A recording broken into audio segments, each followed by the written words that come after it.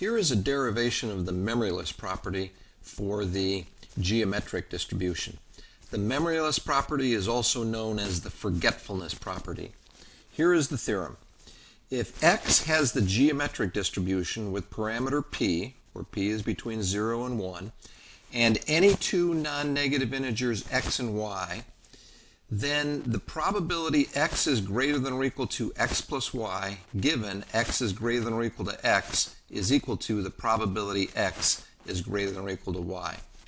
For the proof, the left-hand side will be the assumption, and we are going to use some facts about conditional probability and about the geometric distribution to eventually land at the right-hand side.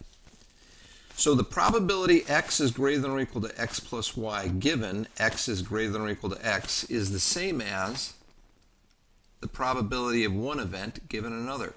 And you know that the probability of A given B is the probability of A and B, and the intersection here is going to be denoted by a comma, that means and, divided by the probability of B.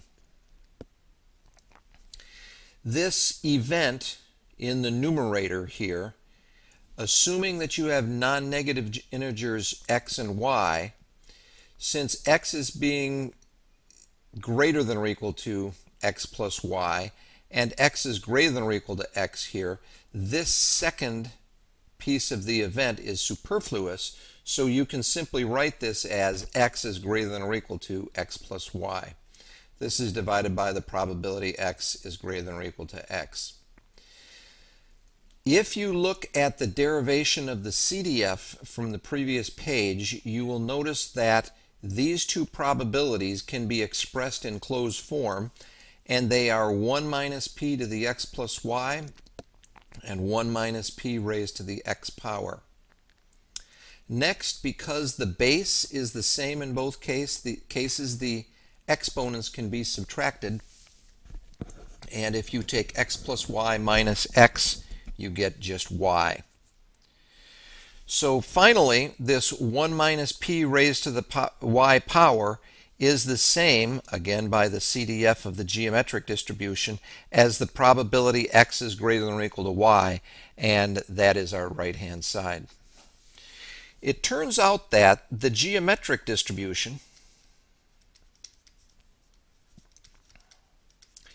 is the only discrete distribution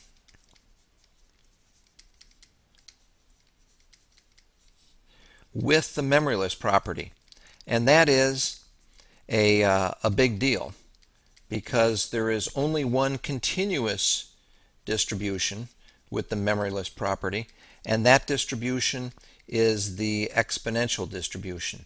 So this is a very rare property to have, and the geometric is the only discrete distribution with this property, and in fact there is a proof that says the geometric will be the only discrete distribution with this property, and the exponential will be the only continuous distribution with this property. Here is a picture that might help give a little bit of intuition with respect to what's going on with the memoryless property. Here is the probability mass function of the geometric distribution. There is a spike of height p at 0, and then at x equals 1, the height here is 1 minus p times p, and then here of course it's 1 minus p squared times p, 1 minus p cubed times 3, etc. And it has that kind of classic geometric decline to it. Now let's say I go into a gymnasium and I'm in that gymnasium by myself, and I say I am going to shoot free throws until I make a shot. So notice we're going into the world of the geometric there by saying I'm looking at the number of failures before the first success. I also have to assume that each of my free throws that I shoot is an independent Bernoulli trial. I don't get any better and I don't get any worse, and how I do on a previous free throw has nothing to do with the next free throw. So the geometric model is appropriate, And if I start counting the number of failures until my first success, it'll have this distribution. Now let's say what happens is I have 3 failures in a row. Failure on trial 0, failure on trial 1, and failure on trial 2. Then somebody else walks into the gymnasium and I don't tell them that I have missed 3 free throws. I just tell them, hey, start counting my failures until the first success. Well, if I do that, then they also will have a separate distribution, but that distribution starts right here.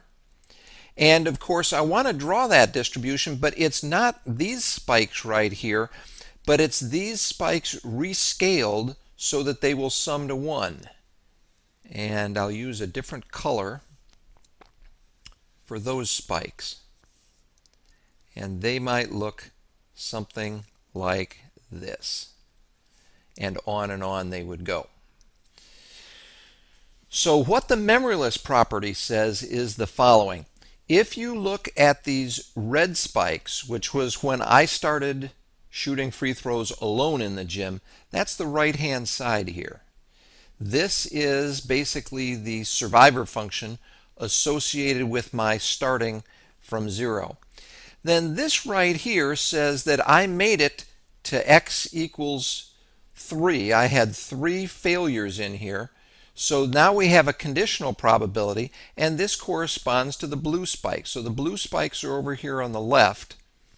And it turns out geometrically what's happening is these red heights and the blue heights are identical.